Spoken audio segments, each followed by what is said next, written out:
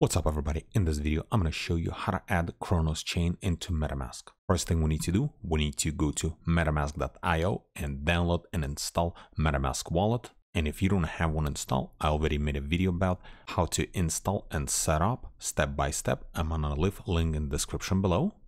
And then once you have that done, then we'll have to go to this website, and I'll also leave a link in the description below. And at the same time, I'm going to copy this information and I'm going to leave in the description below, so you can just copy from the description below right into your MetaMask. Let me split the screen real quick.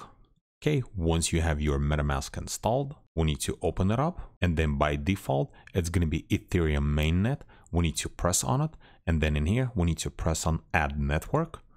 Then this window is going to appear. So right here, we need to copy all this information and we need to paste it in here. So for network name, we're going to leave it Cronos, or you can just type Crow. And then new RPC URL, then chain ID, symbol, and blockchain explorer. That's it. Now we need to press on save.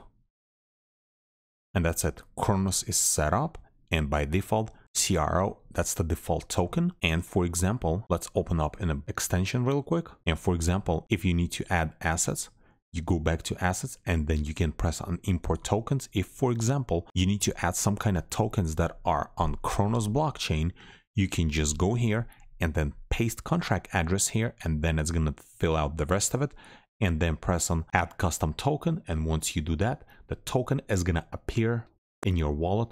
So let's do it real quick. For example, let's go to Explorer. And right here, tokens, all tokens. And let's say, let's add VVS token. Press on it. We'll just copy the address and then import token. Paste right here. VVS, add custom token and import token. And that's it. By default, it's going to add token. If you go back, you'll see Crow and VVS. Keep in mind, if you're going to be adding any kind of tokens, you always have to keep Crow in your wallet, at least a couple tokens, because that's what you're going to use to pay for gas fees. And this is pretty much it. If this video was helpful to you, press that like button and don't forget to subscribe. Thanks for watching.